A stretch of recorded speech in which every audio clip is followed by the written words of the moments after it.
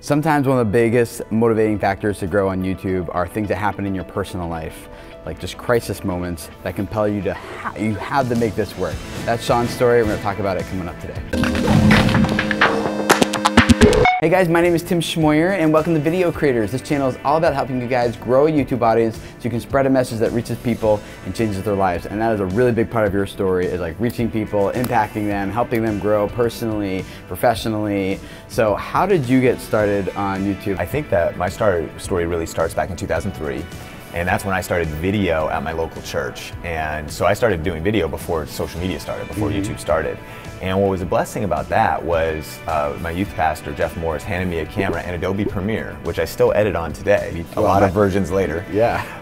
And back when it came on CDs? Yeah, when it came out, get the CDs of Creative Club. $2,500? Yeah, no doubt. And I started to edit, and he said, hey, make weekly video announcements for our youth group. And so that was 52 videos a year. So what a blessing to learn about consistent content. You know, that's kind of a crazy volume, especially back then. But then eventually the senior pastor of the church said, these aren't too bad, make these on the weekends as well. So now I was making 2 videos a week as a volunteer. So now I'm making 104 videos a year, plus some other story videos and whatnot. So it was such a great education for creating consistent content. Now those videos were horrible. You know, I like to say your first videos are your worst videos. Mine is definitely embarrassing. I feel like I'm having a conversation with a fire hydrant or something. But that was the learning curve, that was the education. And the first YouTube channel I ever managed was my church's in 2007. And the other thing that happened though, that was probably the biggest thing I would say to where we are today, and also really my motivation as far as our story, was during that time I met my wife in 2003 as well, and we got married in 2005. But 2 years later, she went on a mission trip to the Philippines and got really sick. It triggered a chronic illness in her body. They recovered. We didn't know what it was at the time, but she came home and she was throwing up multiple times a day.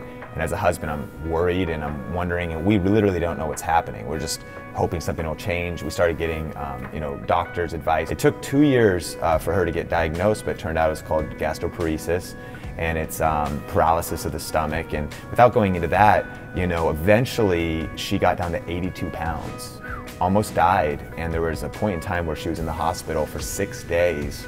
And it was during that time, I will never forget it, because it was such a dark time. Yeah. It was a scary time, and I was by her bed the whole time in the hospital, 6 days in a row. And so I had a lot of time to think and a lot of time to worry. But it was those moments where I was starting thinking, like, what am I gonna do? We were dual income. We both had, as a young couple, big dreams to do stuff. She's working 3 jobs. I'm volunteering at the church, and eventually I started making a little money, but churches don't pay well. I'm waiting tables at Red Robin. We're trying to figure this stuff out. And it was during those few days that I was like, man, I gotta step up as a husband, as a leader, as a provider. What are we gonna do? And the good news is, as we got through it, she actually has a gastric stimulator. It's like a pacemaker for your stomach. As we were getting this, we started to learn what maybe our future is gonna look like a little bit. And at the same time, because of being online, I started to discover, right, that, well, people are making money online. People are doing this YouTube thing. It's very early, but they're building a life on their own terms. And of course, a lot of people want to do the social media thing for the fame and the fortune and the followers. And ultimately, I don't think that's bad, but I do think that those who really last and make it have deeper reasons. Yeah. And my reason was I wanted to build income online in particular so I could be at home, so I could work from home, be with my wife, be with my family, so that I could not only take care of our needs, but potentially do whatever we need to do when we get to that family season. And so it was that drive and motivation that really lit a fire on me to start hustling hard. Yeah. And it was right about 2009 that I really just started to go after this thing. Going after YouTube? Going after online YouTube. Business? Or going after YouTube. And what I discovered, the aha moment, was I learned about affiliate marketing. And in particular, the Amazon Associate Program was already around. And so just like any of us that a lot of times start as creators, we take our knowledge and we put it online and we start to just kind of experiment. We scratch our own itch. Is the kind of videos that I wish I had, helping me pick the right camera, pick the right lenses, the right gear. And I started to put those videos out. And even before that, I did some other experiments on my Sean Cannell channel. Like one video was gift ideas for him. I remember that. It wasn't just affiliate marketing, I was also learning about ranking videos, about video SEO, search.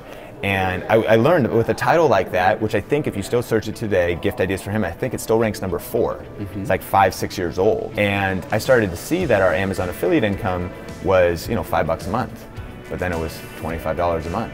Then it was $250 a month. And I was like, Let's see, can we capitalize on this somehow? Yeah, and I started thinking, like, if I just scale this, like if I do more of this and I get better at this, I still hadn't dialed it all in yet, but it was enough of like an aha moment that I really started to build that. Eventually, we built actually a 6-figure income just off Amazon, which is crazy. Oh, wow. Awesome. We get something like these days, 170,000 clicks on Amazon links a month.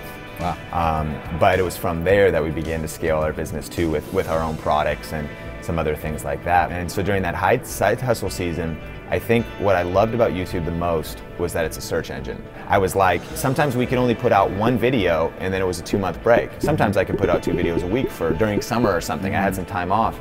I just did the best that I could, but I love the fact that if a video ranked in search, it was really leveraged. I did the work once, but it worked for me on autopilot. And these days, like, we look at our real-time analytics and we get something like 2,500 to 3,500 views every 60 minutes, not because of posting new content, but because of building up that library of ranked videos. And people in our community too, they're doing this at every level. Even if you're just getting 10 views an hour, I've personally done some things where I went door to door. And I think about that, like, if you went door to door, 10 houses an hour, how much work that would be. The fact that I saw that YouTube was so leveraged, it was automating our efforts. Sometimes I think about a ranked video, it's like an employee that you only pay once, but then works for you for free for weeks, months, and years to come. What I love is if I watch somebody else, that was successful, success leaves clues. I knew that, like, let's maybe figure out what they're doing. Like, even if it's not working for me yet, I'm gonna keep trying to do it. So I committed to 2 things. Number 1, I committed to keep learning. I mean, investing in yourself is the best investment you can make. And I think that lifelong leaders are lifelong learners. So I try to read every book, listen to every podcast. You know, I'm watching your stuff, I'm watching everybody's stuff, you know, throughout the years. I'm trying to go to conferences. The reason I wanted to freelance for people and even work probably for less than I should make in that relationship, because I wasn't in it for the money, I was in it for the education. And so I wanted to, I would do freelancing for other, like maybe authors and speakers, manage their social media, and I was so pumped about it because I wanted to learn more. I wanted to see their numbers, what's happening, experiment with things, and maybe make a few bucks while I was doing it. You actually gave me some advice when we had our Think International channel, and I would just say, interview with Judah Smith. And you were like, hey, that's cool, but like, you're not actually saying what the value of the video is. Why should I click and watch it? That was an unlock moment, but sometimes you have to post videos for like months until you get to that aha, like, oh, that's right. Which is really disappointing. It is. And it's true. I'm just on this massive mission to get as much information and education as I could to level up my game, because I knew if I could model the pattern that others are following, that it's a pattern. Success leaves clues. But the second thing was also taking massive action. I see where a lot of creators, entrepreneurs get stuck, is they get stuck in learning mode. And all you're doing is reading books, all you're doing is taking courses, and honestly, that information doesn't stick if you stay there. I've learned that we learn by doing, but not doing only. Sometimes you just take massive action, you post videos, you're not getting results. You need to evaluate, learn, and have someone look at it. And it's a combination of those two. Taking massive action, putting out a lot of videos where you're like, shoot, I've been doing it wrong for 8 months. But that lesson went so deep because I was doing it wrong for 8 months, and I was that much further. And I also like to think that, you know, these days, you know, our newest videos are getting a lot of views and a lot of traffic, but I've posted over 2,000 videos online. I've done a lot for other clients on other channels, for my church, for other people, and then ultimately myself as well. And maybe, you know, 1,600 of those were the learning curve. What a lot of creators do, as you know, and maybe you guys do too, is they're just looking for where's the quick, easy button? Where's the quick, like, success? Like, where's the quick, you know, how do I get there? I also think, I mean, just to add one thing, I think just patience and a commitment to the long haul is such a big deal. Of course, I wanted things to happen fast, especially for my family, for our circumstances, but I also just realized, like, I'm playing the long game. I don't need this, or this is, I think too many people sometimes too, they're like, I want to start YouTube and I need this to work in like 6 months. In fact, I'm going to quit my job and I need this to work in 6 months. I think that's a horrible idea. That's why unless you have a lot of money. That's true, maybe you got a ton of money, someone's funding you. But that's why, like, I was like, I'm going to keep, because I need to provide for my family. I sometimes see men, and this is maybe a little hard, but if there's like young guys watching, I see them being irresponsible. You need to make sure that you can take care of your family, while you're building your side hustle. And so that's why I was waiting tables or working these other jobs and hustling so hard. And then in extra time building the side hustle. I actually think about Gary Vaynerchuk. A lot of people know him in our space.